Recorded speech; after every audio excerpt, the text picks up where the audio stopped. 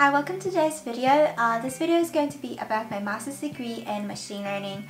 I'm not done with the whole degree yet. I have a little bit less than a year left, but I'm done with all my mandatory courses and also almost all my electives. I got 2 electives left that I'm currently doing, and then my thesis, and then I'm all done. So I thought this would be a good time to just do this video and let you guys know what I'm studying. The first course that I did was called Artificial Intelligence, and it was an introductory course to different concepts and areas within AI, such as, for example, hidden market models, planning, search heuristics, decision theory. Not so much machine learning. I think we only had like 1 or 2 lectures about neural networks. At the same time as the AI course, there was also an introductory course to machine learning, which covered all the basic concepts and models used in ML, such as, for example, the difference between classification and regression, supervised and unsupervised learning, models such as decision trees, support vector machines, Bayesian learning, and nearest neighbors, and many more. After the introductory course in machine learning, I did an advanced course in machine learning, which was probably the hardest course that I've ever done. It was about probabilistic methods used in machine learning, and we just got to derive a lot of math formulas for everything. There was also a course in the first semester called An Introduction to the Philosophy of Science and Research Methodology, which was about how to do research, how to set up experiments, and just build models. And that was the whole fall semester. In spring, I did a course in artificial neural networks and deep architectures, and it was about different types of neural networks, such as, for example, multi-layer perceptrons, self-organizing maps, recurrent neural networks, Boltzmann machines, autoencoders, deep belief networks, and Hopfield networks. And we got to implement all those different types of neural networks and also analyze them given different types of data. I also did a course in time series analysis, which was a math course with a lot of probability theory.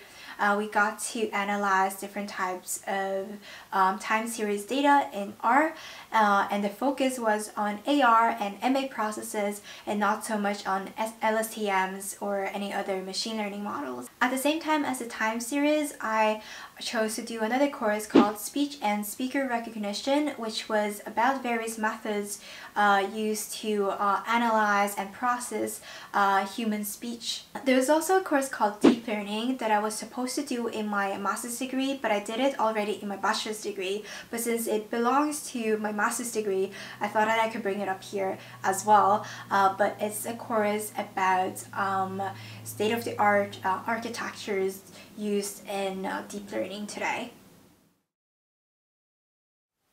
The second year started with a course in data-intensive computing, which is about how you handle massive amounts of data. Everything from how you store it in distributed file systems to NoSQL databases such as HBase or Cassandra, to how you process the data on multiple computers using frameworks such as MapReduce or Spark. I also got to learn to program in Scala in that course. I then decided to do a course in ethical hacking, which was a little bit random because it didn't have anything to do with machine learning, but I've always been curious about how hacking is done, so I thought, why not? And the course was very interesting because the only assignment that we got in the course was to freely hack into a network that was set up for us to hack, of course, and just in any way that we could come up with, compromise the different computers by, for example, cracking passwords, sniffing traffic, privilege escalating, and just finding backdoors. And you got to like use everything that you found on the internet. There were no rules at all, just like free hacking. After finishing those courses, I'm now doing a course in data mining, which is about retrieving information from large-scale data. And I've only been doing this course for a week or so I don't know so much about it yet. But so far we've been covering how to find similar items and frequent item sets from a large amount of data.